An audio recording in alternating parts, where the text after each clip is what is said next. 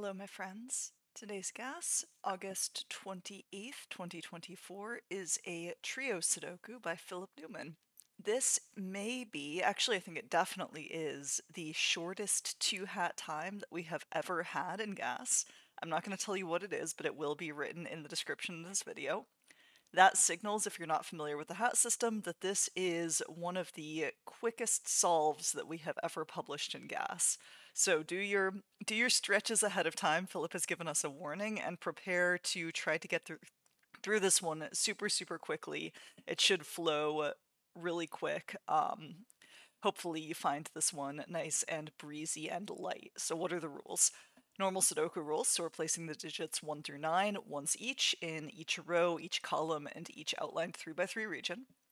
Then there are also some orange circles and some blue squares in the grid. Orange circles can only ever have the digits 1, 2, and 3. Blue squares can only ever have the digits 4, 5, and 6. And then, of course, the unmarked cells, which are just kind of plain white squares, can only ever contain the digits 7, 8, and 9.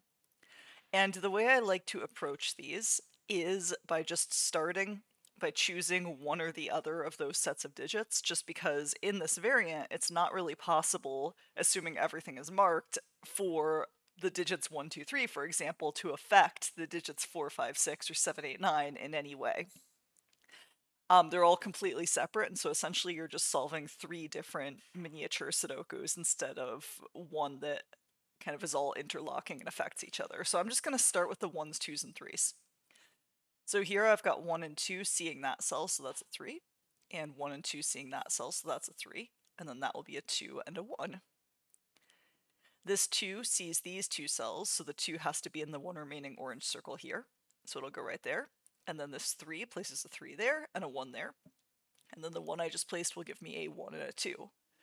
Over here, 1 and 3 both see that, and they both see that, so those are 2s. That's the last low digit here, that's the last low digit here. This 3 sees these cells, so that's a 3. 2 sees this cell, so that's a 2, and that's done. And then the 1 I just placed disambiguates the 1 and 3. Now just these 3 in the middle to go. This sees a 2 and a 3 in the row, so that's a 1. This sees 1 and 3 in the column. And then that's going to be a 3. Now let's have a look at the blue squares. So this 5 and this blue square sees these 2 cells, which places a 5 here. Similarly, 4 over here sees these 2 cells, so I'm going to place a 4 here. 5 sees these 2, so 5 goes there. 4 sees these 2, so 4 goes there. So now I have 2 4s up here. So the only blue cell in the top right that's not seen by a 4 is the one I have highlighted now, so that's going to be a 4. That makes this a 4 and makes this a 6. And then that 6 sees this cell, so the 6 in this region will go here. Then the 5 and 6 I just placed disambiguate 5 and 6 in region 2. Now this 4 and 6 in this row give me a 5 here. And this will be a 6 because it sees a 4 above it, and then that's a 4. That will take care of this 4 and 6 in this region. This 6 tells me where 6 goes in region 4. This 6 tells me where 6 goes in region 1.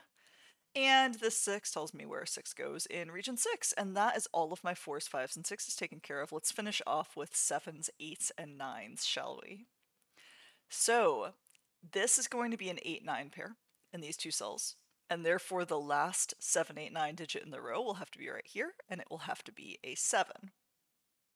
This is going to be a 7, 8 pair, so the last 7, 8, 9 digit in this row will be right here, and it will be a 9.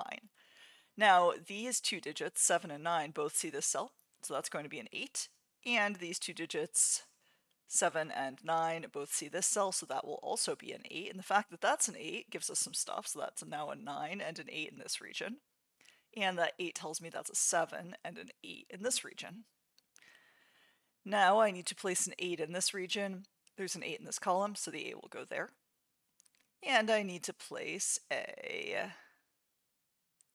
Oh, not quite ready for that yet. I need to place a 7 and a 9 in this region, so that will be a 7 and a 9. I need a 7 and a 9 here, and I need a 7 and a 9 here. And I need a 7 and a 9 here.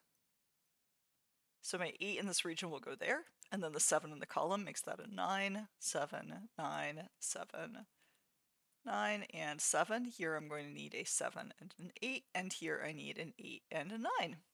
Nice breezy solve. I hope you guys really enjoyed speeding your way through that one or slowing down and savoring it. Either way, totally up to you. No pressure. Hope you enjoyed. And if you want to solve it yourself now that you've seen this, the link is in the description below this video. Have a good one, and I will see you in 3 days.